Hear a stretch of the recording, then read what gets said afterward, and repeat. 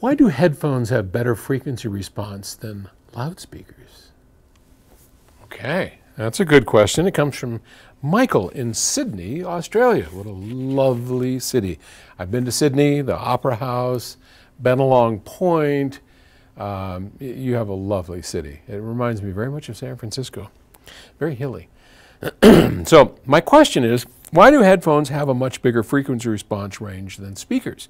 For example, my headphones, which are Sennheiser HD600, good pair, have a range of 12 hertz to 40,500 hertz, while my speakers, ELACs, have a range of 44 hertz to 35,000 hertz. Is it to do with the volume of air they have to move? Thanks, Michael. Well, yeah, in a sense.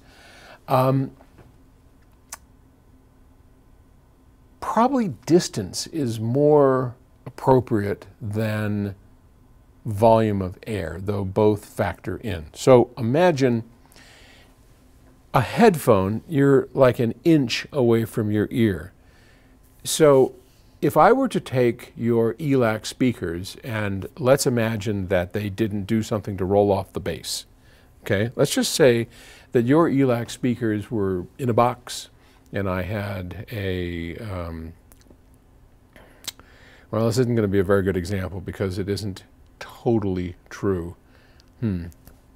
What I was going to say is that as we measure loudspeakers, we put them about a meter away from our microphone. That's 3 feet. How big's a meter? You know, it's quite a ways. And sound drops off pretty quick, so as we measure it, the sound 1 meter away is going to be a lot different than if we put the microphone an inch away from that driver, because that driver in your speaker is able to actually go down and reproduce like 1 hertz, right?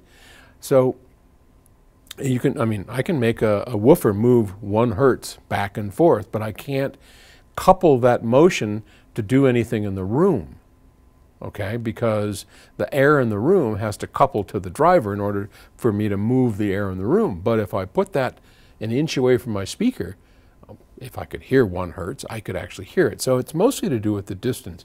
Now, I was also going to say that, and the reason I kind of stopped myself is because if you did put your measurement microphone 1 inch away from your ELAC speaker because of its box, and the boxes have a point where they will roll off the ability of the speaker to reproduce anything depending on the size of the box, right? So it's going to be attenuated because of that box, but, well, let's take an open baffled speaker. There's a better example. Then we don't have to get all my, and I make fun of you guys who keep me on my toes, technically speaking, and it's all in good fun.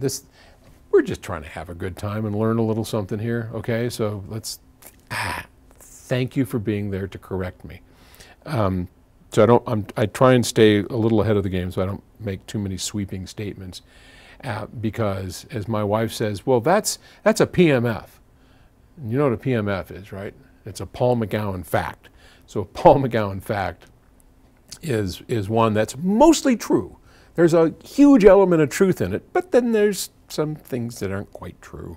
And so we don't want to take it all too literally. But, so if we have an open baffle speaker and we put a microphone 1 inch away from that speaker, we can measure the same kind of frequency response that you're getting with your Sennheisers in a speaker, but move away some distance and you'll never get those drivers to couple the air in the room, but you can in an enclosed environment inside of your head, or the headphones, if you will. So that's basically why. It has to do with distance and all of that. Hope that answers your question. Hope I didn't say anything too wrong. All right, I'll talk to you later. Bye.